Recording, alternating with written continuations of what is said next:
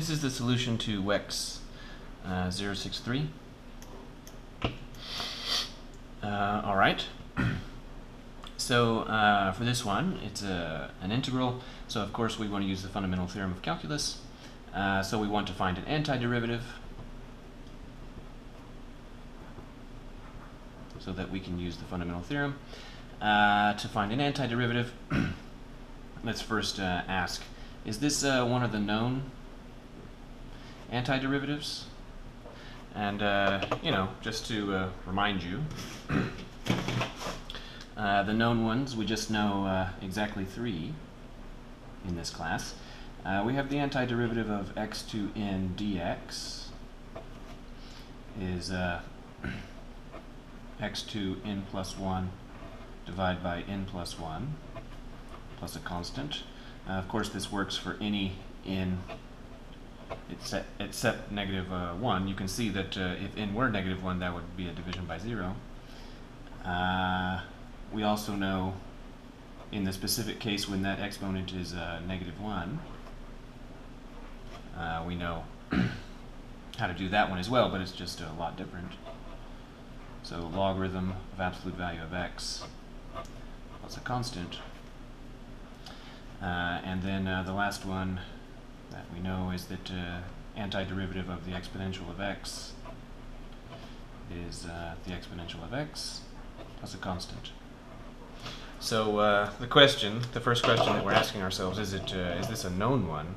And it's asking, it's exactly one of these 3, and it's not. The next question that we ask ourselves is, can we do something algebraic to make it work? And the answer is, in the end, no. I mean, we could combine the 4x and the 6 in the numerator, but this thing in the denominator, we can't accomplish anything algebraic with it. So then the next question we ask ourselves is that can we do a variable, so the answer to algebra was no. The next thing is, can we do a variable differential substitution? Okay, so the answer to this is going to turn out to be yes. And we'll do it like this. We'll say u is that thing in the denominator, 2x squared plus 1. Du dx is therefore 4x. But we don't really want du dx. What we want is just du. So du is this 4x dx. So then rewriting that integral just a little bit. So that's integral 0 to 2. And then I'm going to write 6 over 2x squared plus 1 cubed, and then the 4x dx. So writing it like that, what we're saying is that okay, we're gonna take this u and we're gonna replace all of that, and then we're gonna take this du and replace all of that, and now I'm also going to deal with the limits. So then specifically when x is 0,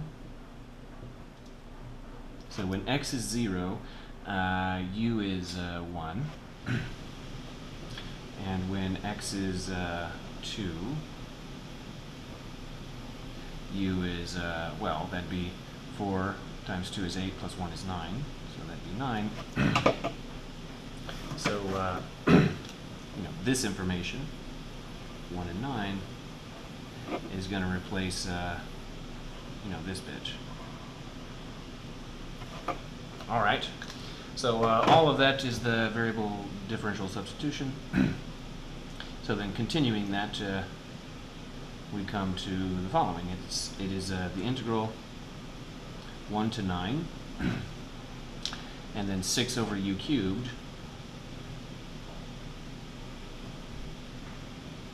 du. And now I'll just make a very minor changes. I'll factor the 6 out. Then I'll write 1 over u cubed as u to negative 3 du. Like that.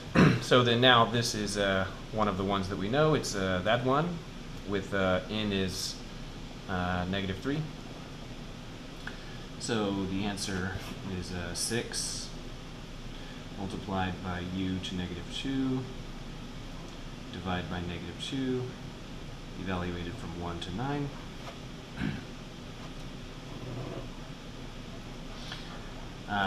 So I'll do 6 over negative 2 is negative 3. And then I'm going to write u to negative 2 is 1 over u squared, evaluated from 1 to 9. And then finally, to get rid of the negative, I'm going to say that this is 3 1 over u squared, evaluated, and to make sure you don't miss what I'm doing. So this negative is going away, and the way I'm making the negative go away is I'm going to change the order of the boundary evaluation. Then now finally I'm going to do it. So this is 3 multiplied by, well, that'd be 1 over 1, because 1 squared is 1, and then I guess I'll just write the square, who cares? And then minus 1 over, well, 81. So that's squaring the 9. So this is 81 over 81, and that's 1 over 81. So this would be 3 multiplied by 80 over 81, and then 81 is divisible by 3, so this would be what? 80 over 27. So that's the answer to part A. For part B, so again, this is going to be a variable differential substitution for the exact same reasons. To make this look, so I'll write that down. So it's a variable differential substitution for the same reasons.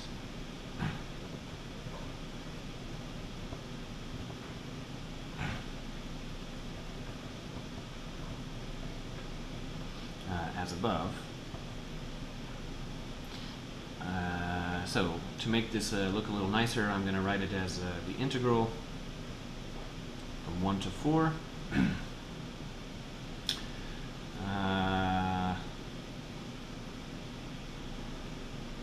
right.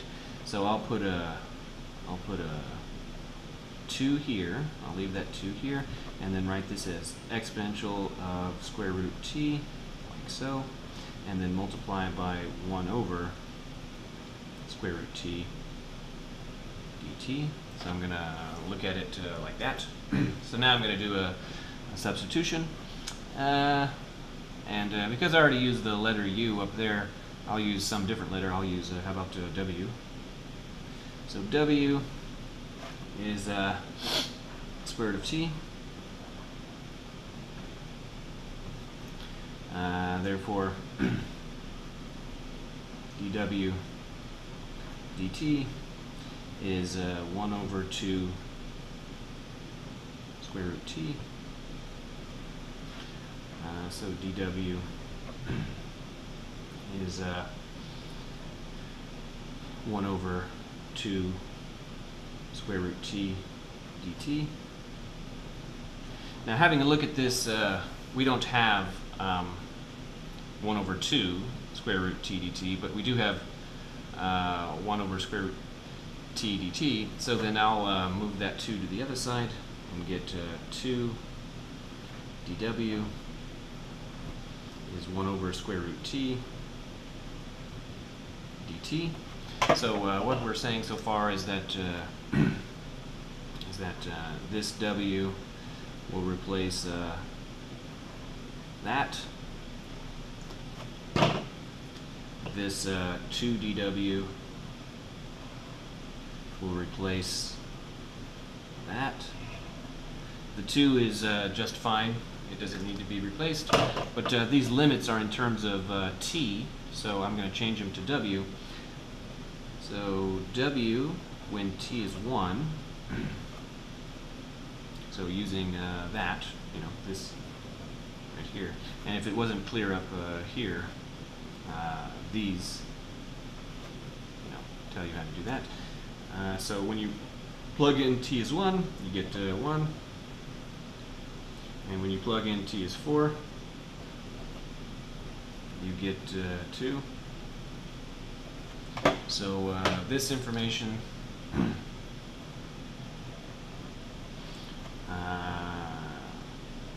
is how we deal with this bit. So making that substitution, the integral becomes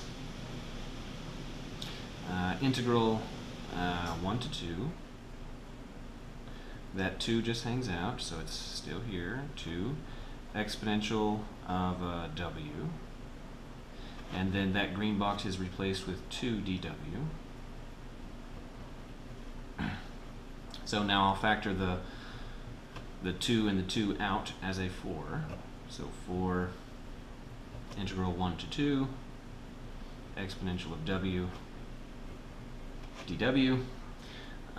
So that's, to use the fundamental theorem of calculus, we know that antiderivative, so this would be 4 exponential of W evaluated from 1 to 2. So that would be 4 exponential of 2 minus exponential of 1. And that's the answer.